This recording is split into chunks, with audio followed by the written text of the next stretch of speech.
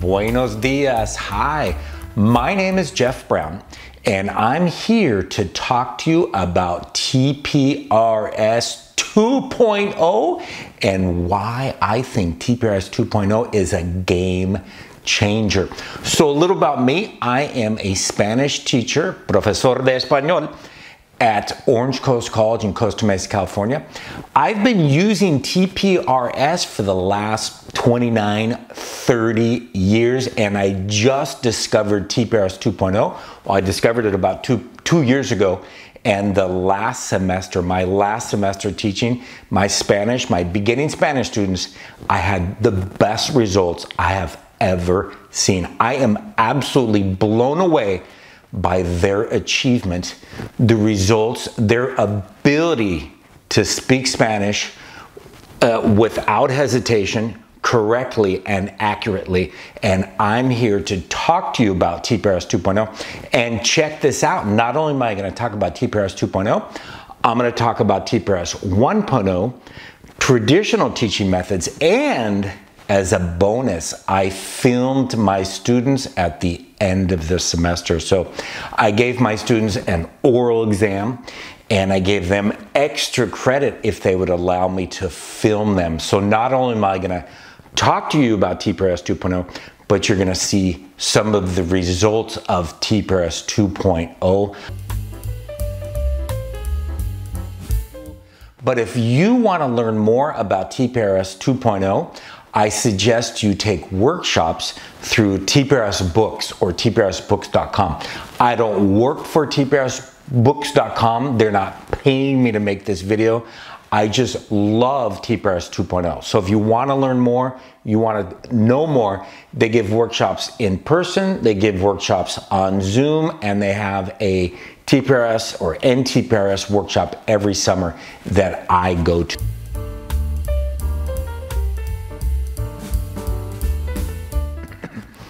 Okay, so a little bit more about me. Not only have I been teaching for the last 29, 30 years, but I'm a language student. I've been acquiring languages my entire life for the last 55 years, and so far I've done 8 languages. Now, I don't speak all 8 languages fluently, but I do speak 3 or 4 fluently, semi-fluently, and the other 4 I do okay. So the last 2 languages I've done were Farsi. I did about 200 hours of Farsi. Man Farsi, kheli Farsi, sokbet mikonam, dustaram, kheli dustaram el Farsi. And before that I did Arabic. So I did 800 hours of Arabic.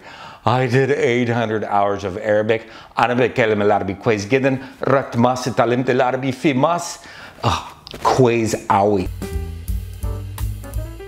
So what is TPRS? What is TPRS 1.0 and what is TPRS 2.0? So for those of you who don't know, if you're brand new to TPRS, TPRS stands for Teaching Proficiency Through Reading and Storytelling, with an emphasis on storytelling. So what we do in a language course is we teach language through stories. And we try to make the craziest stories you have ever heard. We do co-creation, where the students are helping us create the stories. And we know that when students get involved and they help us make these crazy, ridiculous, stupid stories, they love it. Now, why do we want to make crazy, stupid stories? We make crazy, stupid stories because we know the brain craves novelty. So we want to just create these great stories, crazy stories. And then with TPRS 1.0, most of the time, we didn't have students retell the stories. I've been doing this for about 30 years, and TPRS 1.0, I had students retell the stories, but it was usually about maybe 10% of the students, just a little part of the students. Some of the students could retell the story. The majority of the students could not retell the story, and you know what? That's okay. Because language acquisition is all about input. And I proved in my video about Arabic acquisition that you don't need to speak the language to acquire the language. And in fact, I did 800 hours of Arabic. I only spoke Arabic about 10% of the time. 80 hours, and I did another, 720 hours of just acquisition. So for TPRS 1.0, we would tell these great stories, crazy stories, and sometimes we would have the students retell the stories. Now in my advanced classes, sure, I was having the students retell the stories more. And there's a lot of students, there's a lot of teachers who have their students retell the stories. But at one point I just said, you know what, this is way too hard. So now we go to TPRS 2.0. What is TPRS 2.0? Well, first of all, TPRS 2.0 is 10 times slower than TPRS 1.0. It is so much slower than TPRS 1.0. Is we tell stories, but we tell them in very small, manageable chunks. So I use TPRSbooks.com slides, and I tell very little chunks. So in TPRS 2.0, we tell stories, but we tell very little, small chunks of the stories, and then we ask students to retell those small chunks. And what we found is 100% of the students can retell those chunks, just little chunks. 2 sentences, 3 sentences, 4 sentences, that's it. So with TPRS 1.0, I was doing 4, 5, 6 sentences. I was doing 7, 8, 9, 10 sentences for these elaborate stories, and students just weren't able to retell the story. And I thought, oh, that's okay. I did the same thing in Arabic. It's perfectly fine. No, it's not. It's not, because the whole class can't produce the language at the same level. So what we do is we slow it down 90% or 80% or whatever, and then we just tell these little stories, little chunk of a story, and then we ask the student to retell the story. And we'll work on that little chunk. I did a little chunk recently for an hour. I think we did 3 or 4 sentences for 1 hour. We did a story about George. I just started a new class. George lives in Big Ugly, West Virginia. He's from Unidas, Louisiana. And we spent an hour, maybe more than an hour, just on those 2 or 3 things. And we had students retell just that little part. Remember, TPRS 2.0 is all inclusive. We're getting all the students to retell these little teeny chunks of a story. Now, what do we do when they've nailed the chunk? Well, first of all, we have a barometer student. So I've always used barometer students. Lots of teachers use barometer students. A barometer student is the student that we choose. We're not going to go on until that student is ready. So I'm not going to go on until my barometer student is ready. What do we do next? We up the story. We add to the story. We ask, you know, where does George work? George works in Walmart in the penguin department. George works at Kentucky Fried Chicken in the drive-thru that's in a tower on top of Kentucky Fried Chicken. We just add stupid and crazy stuff. And we are spending hours and hours and hours on these little teeny chunks.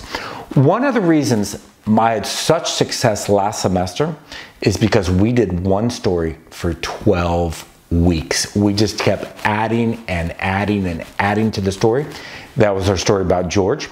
I stopped it 4 weeks before the semester was over because I wanted to add a girl as the main character. So George was first.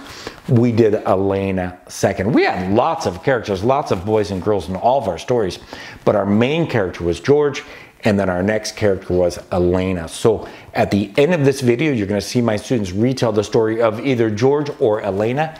They got to choose.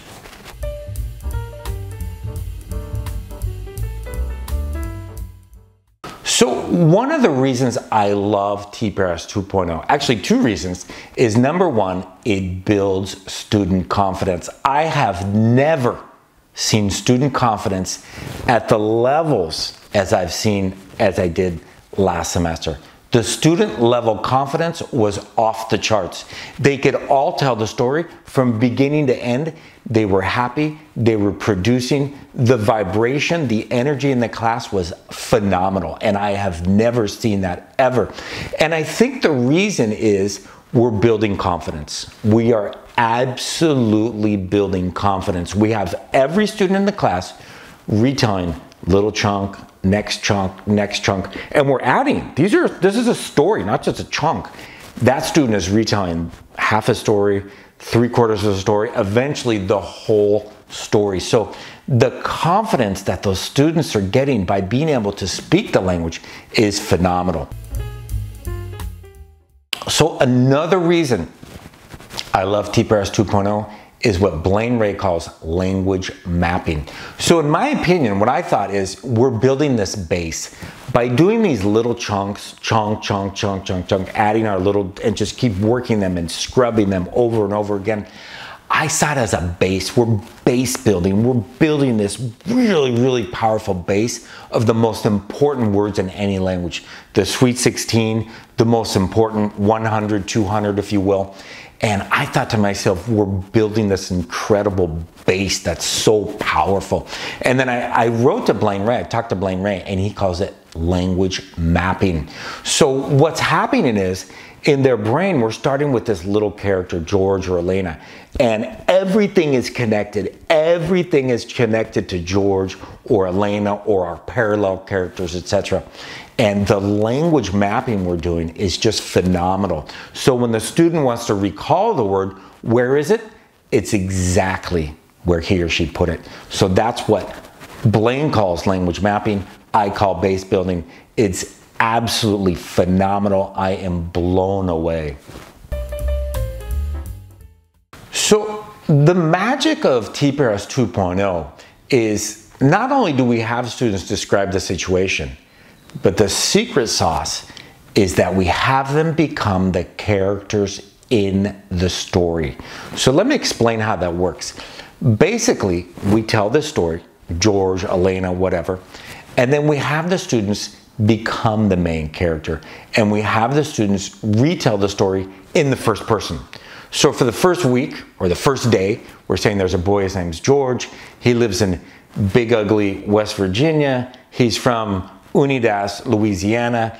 And then the next day, or the same day, we have the students become the first person. We say, okay, you know what? You're George. You're George. Now describe the story in the first person. So they have to say, I'm George. I live in Big Ugly, West Virginia. I'm from Unidas, Louisiana. And so what we do is we do that throughout the story. But not only do we do the first person, the third person, which we start with, we do the second person as well. So now I tell them, okay, now I'm George. Tell me about me. And I say, Johnny George or Jeffrey George, tell me about me. Now they have to practice the second person. And eventually we put two people in the story. We put a student in the story, we put another person in the story, and we want to practice the first person plural. So tell me about you and George. So then they have to say, oh, George and I live in Big Ugly, West Virginia, but we are from Unidas, Louisiana. So that's how we're getting tons and tons of practice. First, second, third, first person plural, second person plural, third person plural. We're getting tons and tons of practice that TPRS 1.0, we rarely got to. So describe the situation is brand new to TPRS 2.0. And what describe the situation means is we have students retell those small chunks. We have them tell one chunk or two chunks. We might even put three chunks together. At the end of the class, we've got, you know, a 5-minute chunk or a 4-minute chunk. So describe the situation means we go around the room and we ask students to describe the situation, which means basically retell the chunk we're working on. And students, by doing that, build confidence. They can hear themselves speaking the language. They can hear their classmates speaking the language, and they're practicing the language. Is that output? Absolutely. Is it forced output? Absolutely. Does it build confidence? Absolutely. And I think it's necessary. I really do. So let me be totally honest. The first time I tried TPRS 2.0 was a total disaster. Oh my God, I feel so bad. So what happened was, I went to my first TPRS 2.0 workshop 2 years ago, and I was blown away. I was like, wow, this is it. I am ready. I'm going to try it. I am so excited. So a month later, a year ago or 2 years ago, I had my first attempt with a live class using TPRS 2.0, and it was a disaster. And the reason was way too fast. I went way too fast. I was teaching TPRS 2.0 like it was TPRS 1.0. I was doing 5, 6, 7, 8 sentence chunks, and I was just saying, okay, describe the situation. Okay, change it to the first person now. And the students were like, what? What's he wanting to do? And they just couldn't do it. I was like, oh my God, that's it. I'm going way too fast.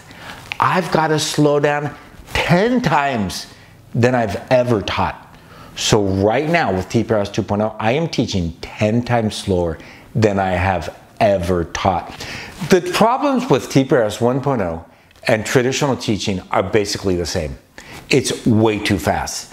Too fast, too soon, too much. Now, are there good TPRS 1.0 teachers out there? Absolutely. Do they go slow? Absolutely. So TPRS 1.0 is still good.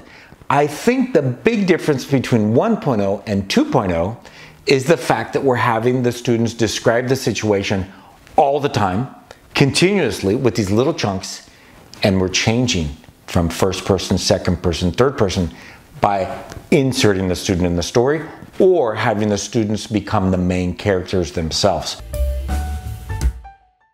I think the biggest problem with traditional teaching is it's rocket speed fast. I think it's way too fast for most students. Now, can some students acquire the language in traditional methods, traditional teaching? Yeah, I did. It's possible. But I think only the top 10%. I think we're only getting the top 10%. And the reason is the same. It's always been the same. Too fast, too much, too soon.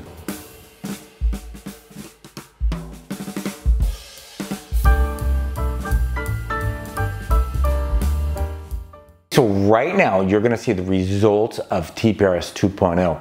Once again, last semester, I gave my students an oral final exam, and many of them allowed me to film them during this exam.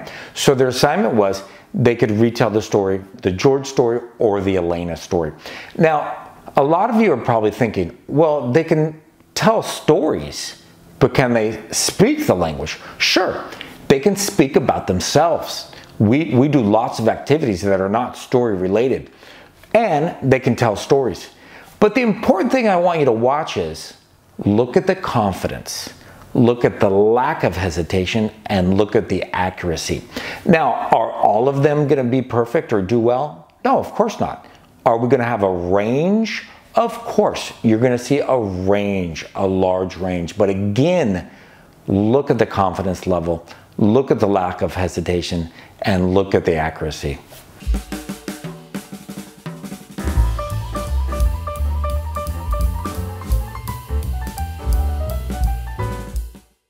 Hola a todos, mi nombre es Ryan. En mi clase me llamo Cabezón porque tengo una cabeza muy grande. Y un poco sobre mí. Tengo 24 años. Yo encanta aprender idiomas. Yo encanta aprender. Ahora yo aprendo 3 idiomas, vietnamita y español y francés.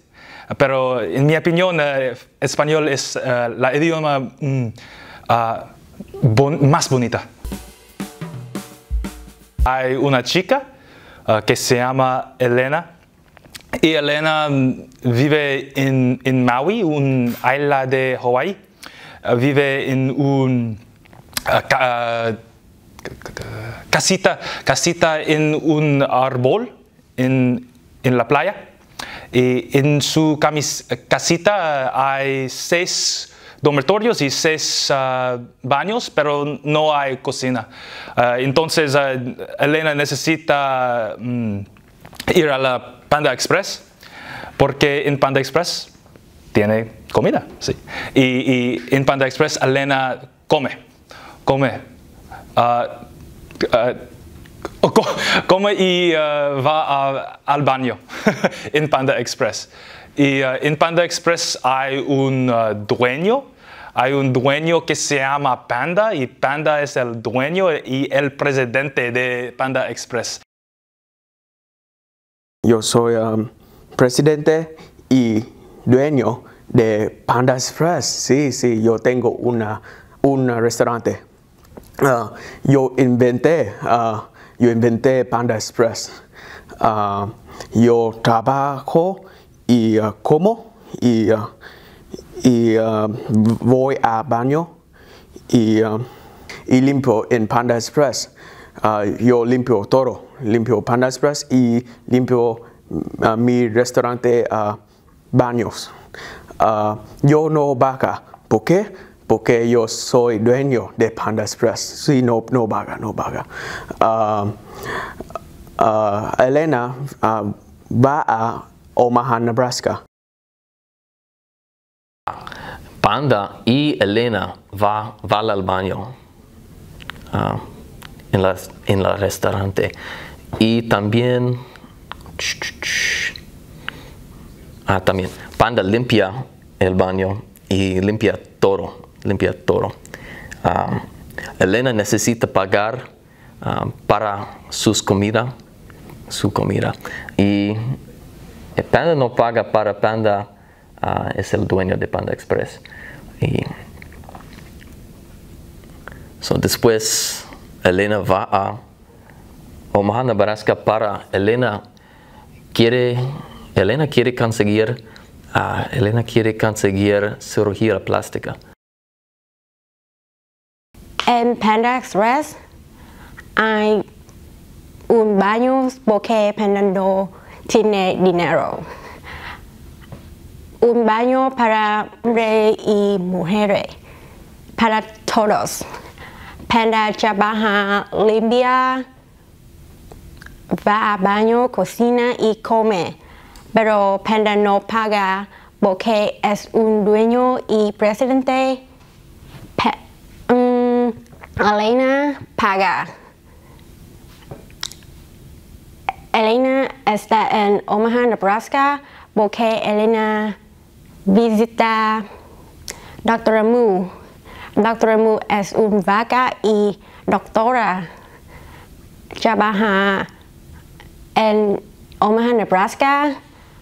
Dr. Mu hace cirugía de plástica, hace todo. Ella quiere cirugía plástica, ella quiere quiere ceño más grande y nariz más grande y liposucción y nalgas más grande también. Y en Omaha, Nebraska hay una doctora, muy famosa doctora, es doctora Mu, es una doctora de cirugía plástica y una vaca. Doctora Mu hace todo la cirugía plástica. En su oficina está en Omaha, Nebraska. En su oficina hay un asistente que se llama Rashid y es un gato de Elena también. Rashid tiene un trabajo interesante que es duerme los pacientes con sus perros y su calientes aliento. Okay, good job. Yo soy compadre, vivo en Irvine, tengo un carro, tengo un Volkswagen Jetta. Trabajo y no tengo novia, no tengo esposa. ¿Y qué más? Yo tengo 42 años. Yo soy de Glendale. Hay un chico, el chico es George. George está en Devil's Den, California. Pero tiene un problema. Quiere Coca-Cola, pero no hay Coca-Cola en California porque Cabezón tomó toda la Coca-Cola en McDonald's. George sabe que hay mucha Coca-Cola en Chicago porque hay una fábrica allí, una fábrica de Coca-Cola. Así que George va a Chicago. Va a la fábrica, toca la puerta, pero nada. Porque la fábrica está cerrada. Oh no, George grita, vomita. Está cerrada porque es un día de fiesta. Es el día de amistad. La chica de la clase de español. Ella es muy famosa porque inventó Coca-Cola en su casa, en su garaje de su casa con su tortuga Flash. Que George va al Caribe y le dice, ¿tienes Coca-Cola? Ella le dice, no, tengo Pepsi. Ella tiene mucha Pepsi porque trabaja para Pepsi y gana un barril de Pepsi cada 2 minutos. Es un modelo y una rapera para Pepsi.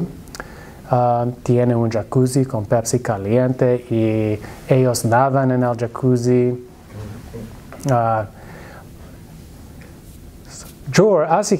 George sabe que hay mucha Coca-Cola en Corea del Norte porque Kim Jong-un tiene mucha Coca-Cola. Así que George va a Corea del Norte, camina a Los Ángeles, luego camina sobre el agua a Corea del Norte. Camina sobre el agua porque es un santo. En Corea del Norte, a la mansión de Kim Jong-un tiene una muralla alta. George escala la muralla y salta en el patio de la mansión. Pero hay un problema. Hay muchos animales que defienden la mansión y Kim Jong-un, Corea del Norte y la Coca-Cola. Hay pollos y patos. Los animales son pollos y patos. Y yo soy un animal. Yo soy paripollo. Yo defiendo a Kim Jong-un. Nosotros ataquemos a George. Pero George pelea muy bien.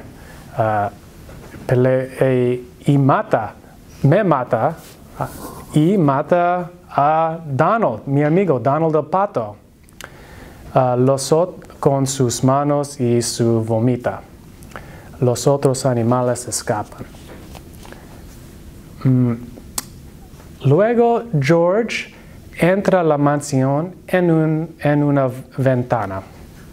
Va al baño donde está Kim Jong-un y la Coca-Cola, pero no toca la puerta porque Kim Jong-un abre la puerta desnudo. Kim Jong-un dice a George, ¿quieres Coca-Cola? George le dice sí. Kim Jong-un le dice, súbete. Y luego los dos se bañan en la Coca-Cola y toman la Coca-Cola y lavan sus pelos.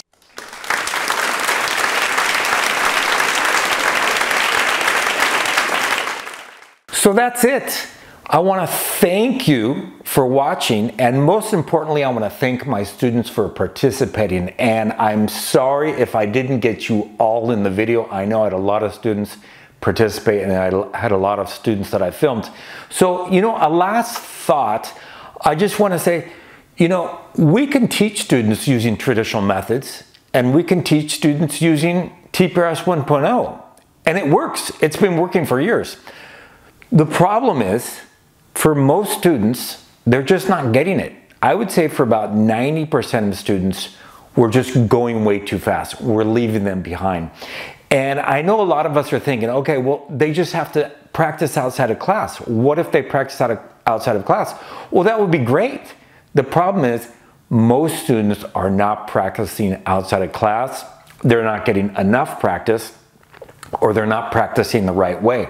Now, do I need TPRS 2.0? No, I could practice outside of class. I could acquire language through natural methods or TPRS 1.0 because I practice a ton outside of class. In fact, probably 90% of my acquisition is outside of class. So my goal, my dream is that we all teach using TPRS 2.0, because what TPRS 2.0 does is it creates that outside situation in the class. We get students so confident and so strong in the language that they're more apt to, or they want to more practice outside of class. So thank you once again. Thank you all my students. Thank you Orange Coast College. Adios, hasta luego, zaijen, hodafes, and masalema.